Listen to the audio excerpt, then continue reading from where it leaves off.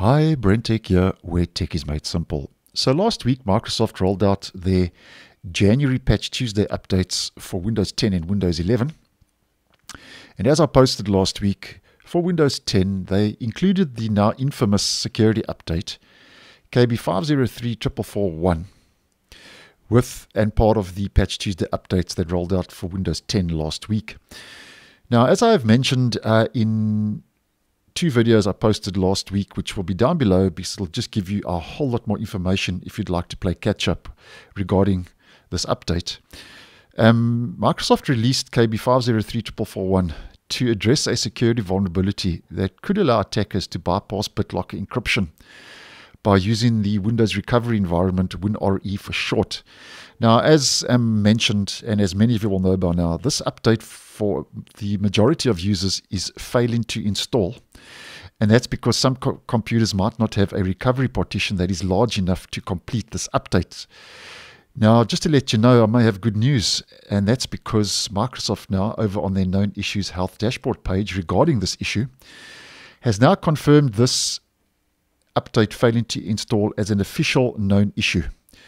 And the reason I say that's good news is because now it means that Microsoft now are officially working on a resolution, which they will hopefully roll out sooner than later to address this issue.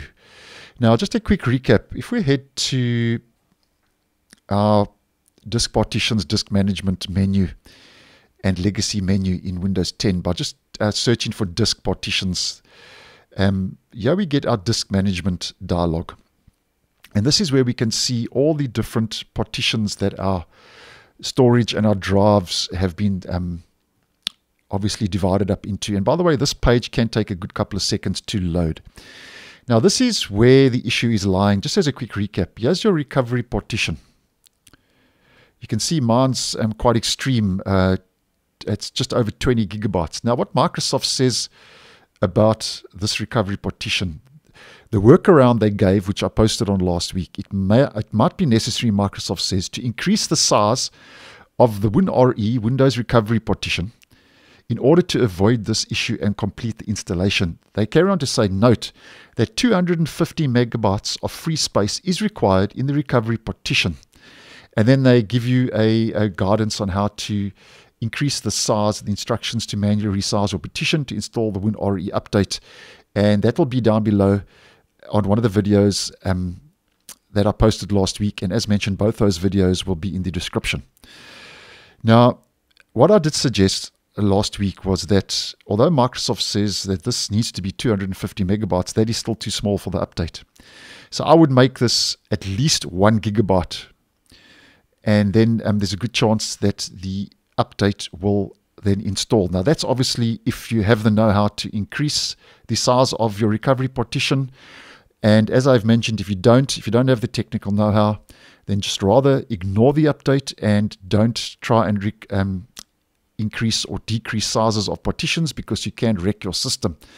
And as I mentioned last week in one of the videos I posted, with this update, just ignore it, because as mentioned, Microsoft could possibly just roll out a fix, which they are now in the process of working on.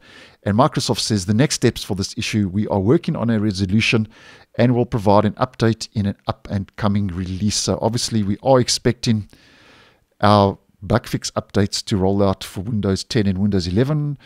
I would suggest starting next week, Tuesday the 23rd. So hopefully the fix for this issue with KB5034441 failing to install because that recovery partition is too small will roll out as part of that bug fix update. And just on a side note, the error that a lot of users are seeing is this error, 0x800700643, error install failure. So if you have been seeing that, as mentioned, a fix is on the way, and obviously as soon as that fix rolls out, I'll post and keep you guys updated. So thanks for watching, and I'll see you in the next one.